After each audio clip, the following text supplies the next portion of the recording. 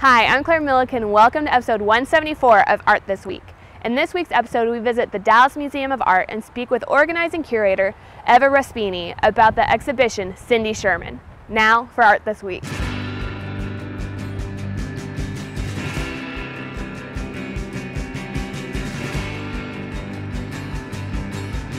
I'm here with Eva Respini, and we're going to talk about the Cindy Sherman retrospective here at the DMA. Can you sort of tell us what it was like to go through her huge body of work and figure out how to curate the show?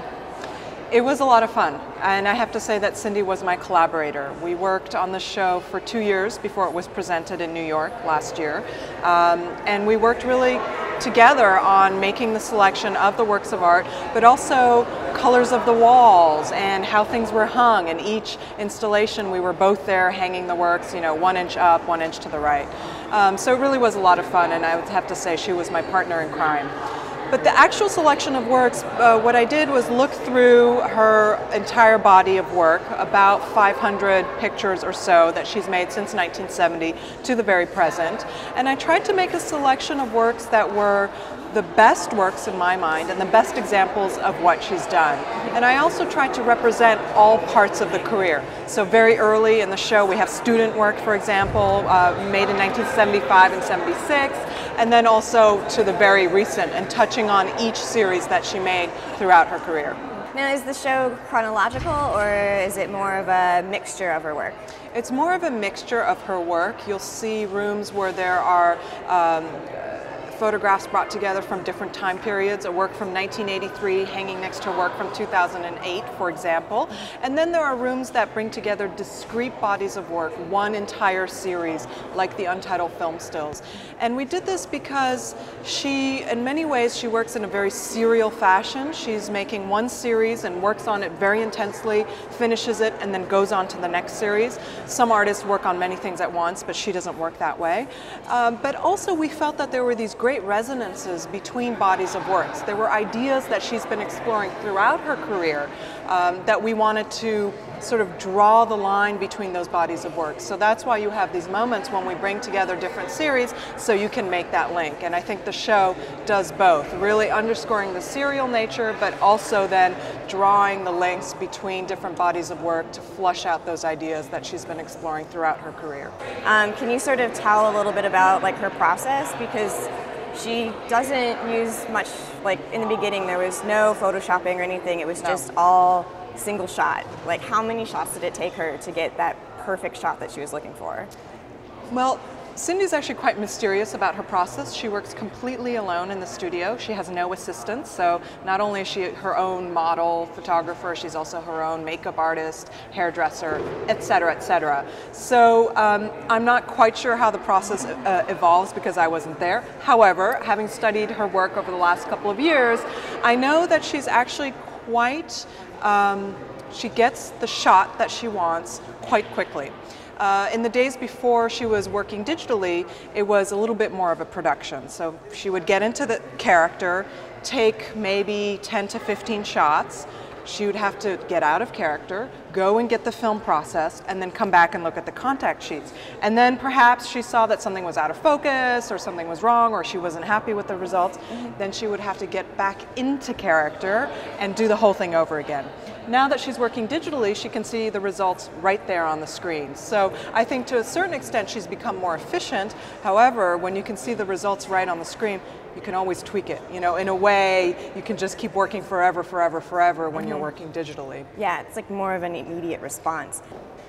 So she does this all in a studio. Can you sort of explain some of the techniques and processes that she uses while making these photos? Yeah, so this series, the Centerfolds from 1981, is entirely shot in her studio. And in fact, after the Untitled Film Stills, which she ended in 1980, she exclusively only works in her studio after that.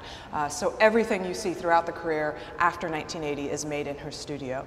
With the centerfolds, she is using color to great expressive effect. So not only is she using wigs, costumes, and little props, not that many props, because the centerfolds are quite closely cropped to the figure, so there isn't a lot of background.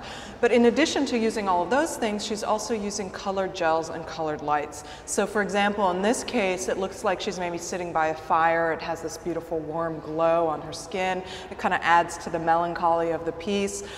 This is achieved through colored gels, very simple. And in fact, all of her props and her tools, especially at this time in her career, are very straightforward and simple. She's shopping in vintage stores for her, her costumes and outfits. She uses the same wigs over and over again. It really is a kind of, very do-it-yourself. And if you look closely, you can sort of see that actually. It's not meant to be perfect and seamless. Yeah. And then she goes from, the really like her beginning works of the film stills and then moving into the centerfolds. She has a really like series timeline way that she works with the portraits. Is there a reason that she sort of does that, or is it just how she works in a timeline format? It's how she works. As I said earlier, she really works in this kind of intense bursts of activity where she's completely immersed in one body of work. She'll finish it, and then sometimes it'll be months or even years before the next body of work. Not that she isn't planning on thinking, it'll be months or years before she makes the pictures. And usually that period of time where she makes the pictures is quite short, actually. For example, the centerfolds I think were made within a couple of months, all 12 of them. And but I think the process of going from one series to another is very much a reaction to how the series was received. For example, in the mid-1980s, she removes herself from the pictures. She's no longer her own model.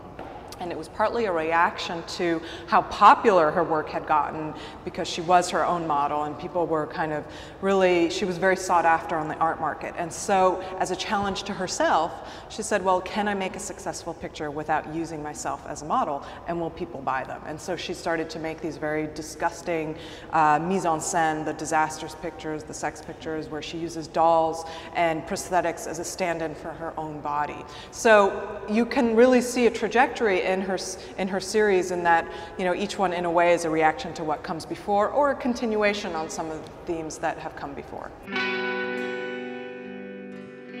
We want to thank Eva for speaking with us. More information on the exhibition can be found at dallasmuseumofart.com. That's it for Art This Week. Thanks for watching.